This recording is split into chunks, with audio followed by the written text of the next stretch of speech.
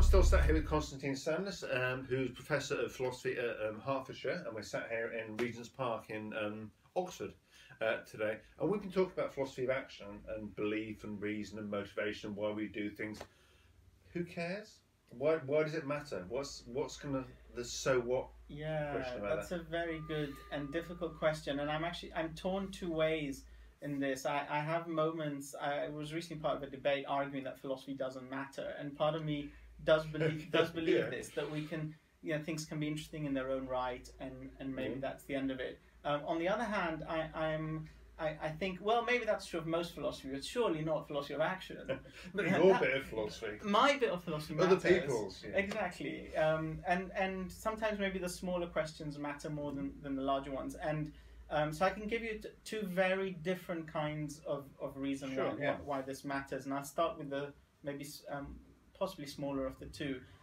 So if you've got a kind of reductivist account of motivation, or why humans or maybe all animals act or behave as they do, whether it's power, sex, money, and so on, it can affect everything from the kind of advertising you create in order to get people to do things, from how you construct your supermarkets, what kind of communication technology you build, and so on. And to focus on this last example, so John Locke, who we don't think of as a psychologist, but was very, very influential in the history of philosophy, thought that we communicate in order to exchange information.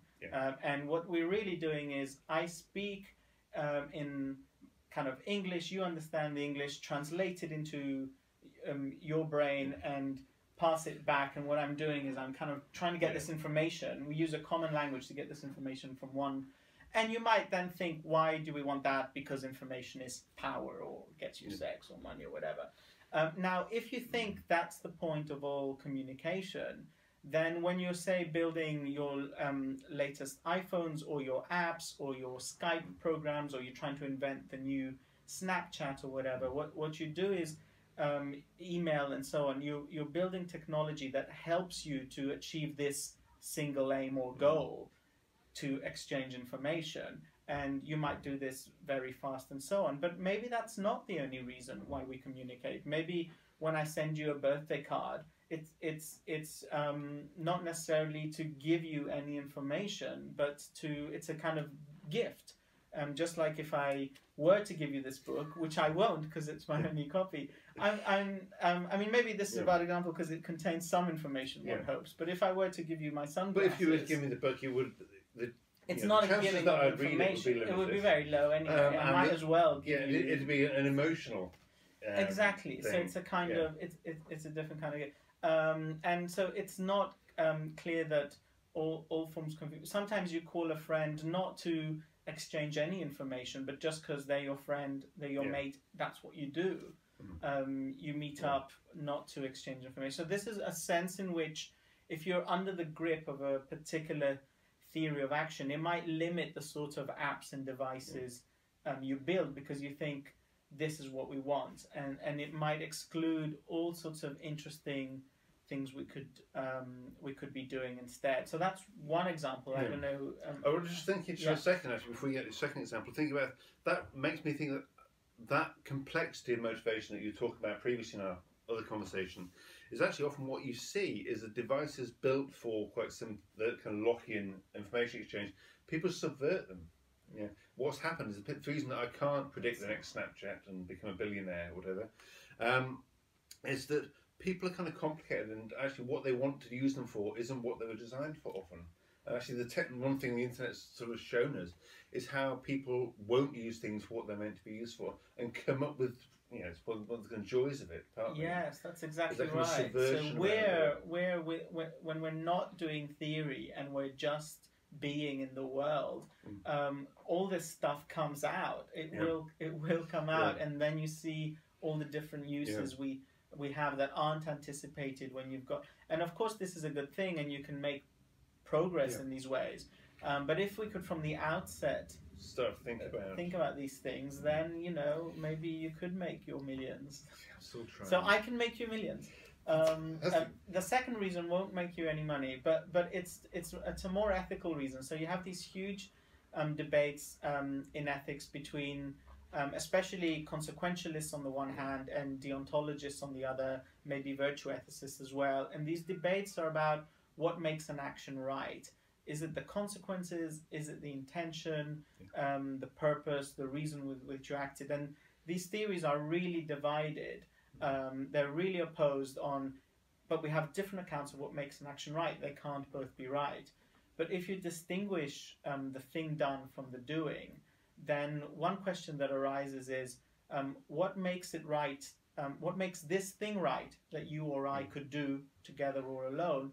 And what makes my doing it right? So, for example, we might both give the same amount of money or the same percentage of our salaries to charity, and we're both maybe we pick the right charity and we're both doing the right thing, but you're doing it in order to help people in need, and I'm doing it to show off in front of a colleague. So my doing it is vicious in a way in which you're doing it is virtuous, but we both do the right thing, yet I'm not acting rightly. And so once we start making these distinctions, you then start to wonder, maybe virtue ethics is better suited for an account of acting rightly or wrongly, and consequentialism better suited for an account of doing the right thing. Because the problem that many students have and many school children have when looking at consequentialism versus deontology is they see through it in that it's really simplistic. Right. And they know why utilitarianism is such a nightmare and why it's such a horrific way of thinking and reduces ethics to this mechanical system. And yet they also know that kind of an ethics that pays no attention to consequences and thinks they're irrelevant morally is kind of just mad. That seems wrong too, right? And they look at both of them and they say, well, obviously these are both insane, and yet I've still got to choose. It's that kind of ridiculous choice. So I think there is a real need to bring to the surface the question that actually human behaviour, which of course is going to include ethics fundamentally, is going to be much murkier than that and require much kind of fine-grained sort of disaggregation. I think that's right. And someone who's not normally thought of as a fine-grained philosopher, especially by people who don't read him much, I think is Hegel. And I think Hegel gets this pretty right. He says that the leaves of willing, of pure willing, are dry leaves that never were green. So it's sort of, if you base all your ethics on just the will, you can excuse everything, right?